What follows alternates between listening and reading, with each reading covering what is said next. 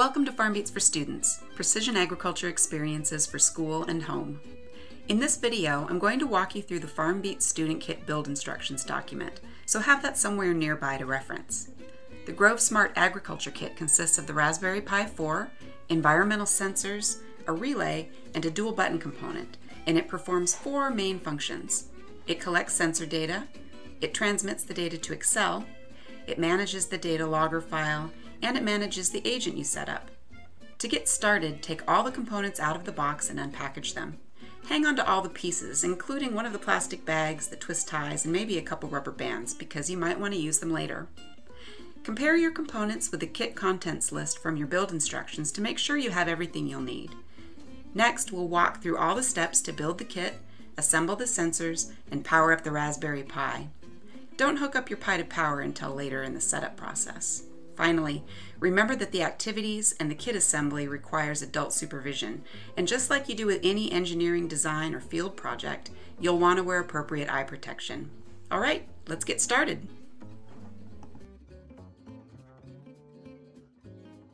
The first step in the kit assembly is attaching the Grove Pi hat. You'll need the Pi and the Grove Pi hat, the screws and standoffs, and this teeny tiny screwdriver. When you unpackaged the kit, you saw that the parts came packaged up in sturdy bags, Ziploc bags, and came held together with rubber bands and twist ties. You don't want to throw all of these things away, because you can use them to store pieces or to secure the wires more neatly later. To assemble the Pi and the Pi hat, flip the Pi over. Insert one of the screws into one of the corner holes on the Raspberry Pi.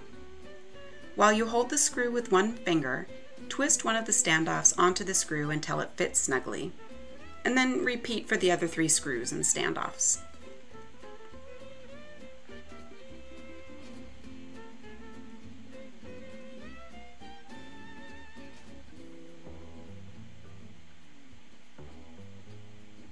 Your Raspberry Pi should now look like this. It's ready to attach the Grove base hat. We'll be putting screws in the corners of the Pi hat to lock into these standoffs. Next, we want to carefully align the pins on the Raspberry Pi with the socket on the Grove base hat and press it firmly together.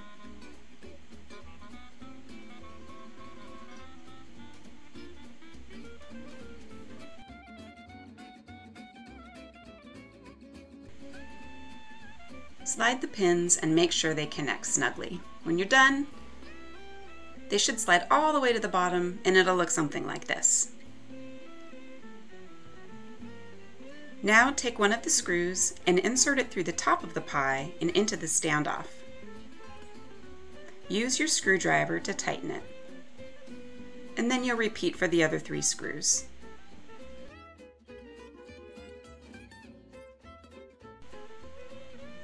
Congratulations! Your Grove base hat is now firmly attached to the Raspberry Pi and ready to start attaching sensors.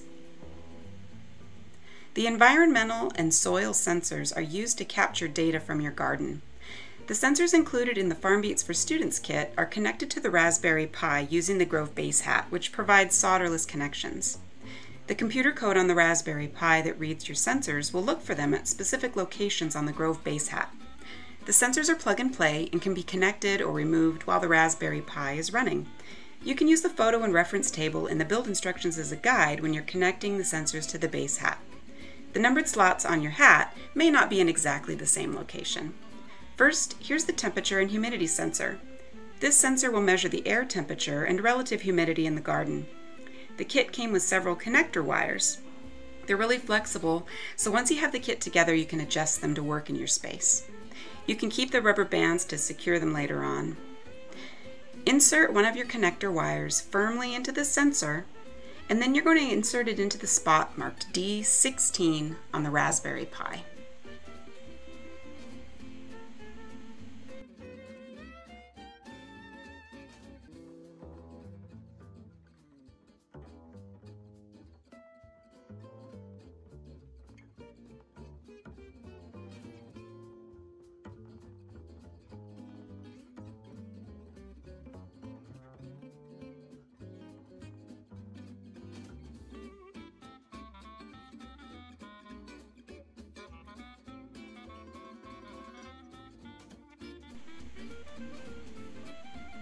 There we go, first sensor connected.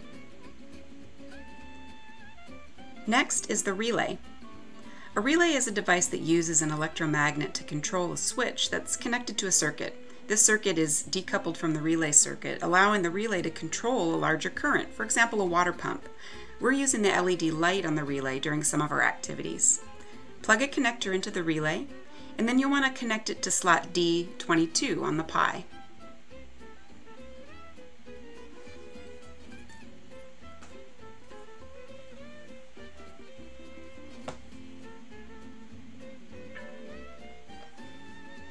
Next, the dual button sensor is a pair of binary switches. We're using the blue and red caps for our setup. Start by attaching the blue button cap so it's on the button closest to the Grove connector. It'll take a little bit of force to snap the cap in place.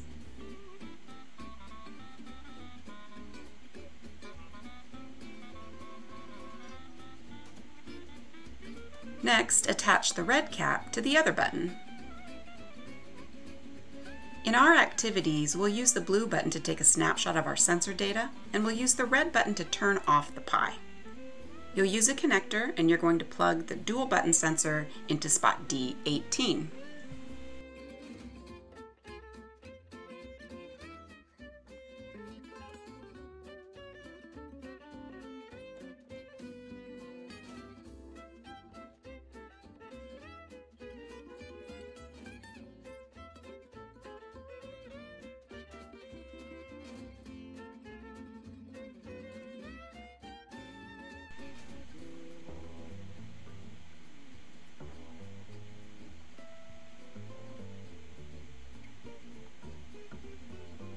The next sensor is the soil temperature sensor. This sensor has a long wire with a waterproof capsule, making it ideal for immersion in the soil. Because the wire is long, you'll want to use a twist tie, rubber band, or whatever works with your setup to keep the length manageable. The one-wire temperature sensor goes in slot D5 on your hat.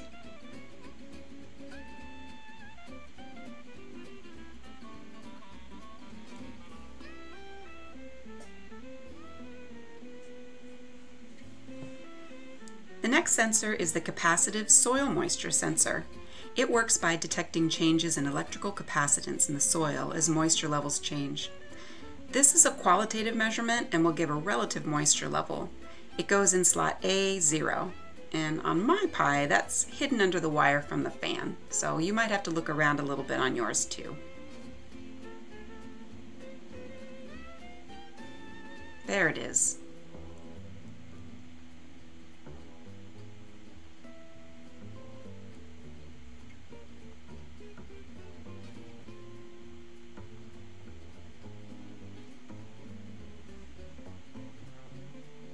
We're getting close now. The next sensor is the sunlight sensor. This sensor can measure visible light, ultraviolet, or infrared. We'll be measuring visible light in lumens. It can go in any slot labeled 12C. You might have 2 or 3 marked this way, and any one of them is fine.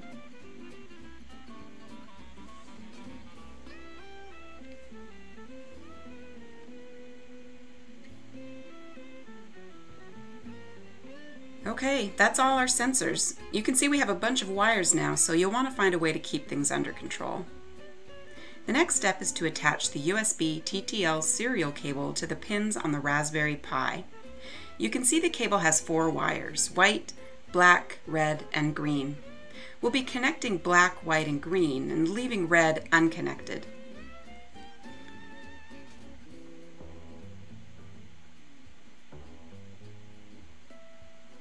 We're connecting the pins to the outside edge. Be very careful to leave a space of 2 pins at the end of the row, and then you'll connect black, white, and green in that order.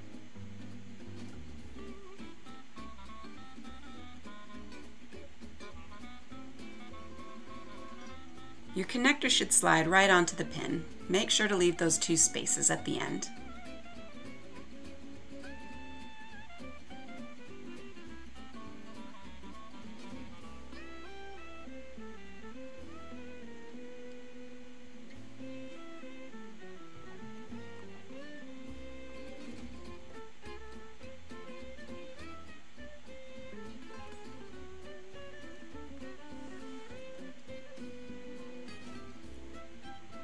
All right, look at that.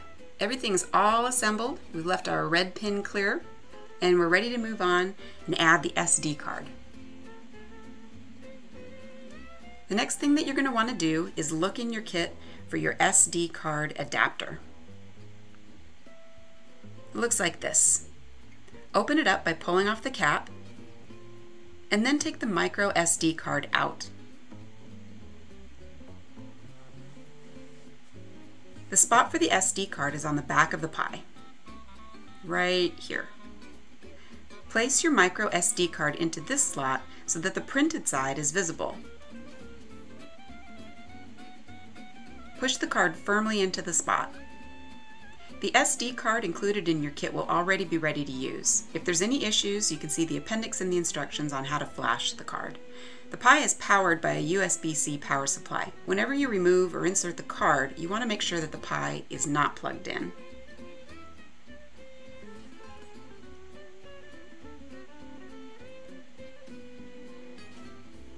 Next, we're going to take the USB end of the USB TTL cable and plug it into our computer. With this connection in place, you can get the sensor data from your Raspberry Pi into Excel. You can also send data from Excel to the Pi. We'll be configuring an agent and sending other information to the Pi this way. Okay, we're finally ready to power it up. Plug the USB-C power supply into the Raspberry Pi and plug it into a power source. As soon as the Raspberry Pi is powered on, it'll begin to boot up and the red and green lights will flash on and off a few times. The first time the Pi boots up, it'll take about 1.5 minutes, and then after that the boot time will take probably about 30 seconds. When the Pi is powered on, you might even hear your fan start up, and that's great. Here's our finished product. Our Pi is powered up and running, all the sensors are connected, and some of the wires are pretty long. But since they're flexible, you can bend them and secure them however works best in your setup. Great job! You're ready to start collecting data. Remember that the Pi and most of its components are not waterproof, so you won't want to leave it outside unprotected. Thanks for watching.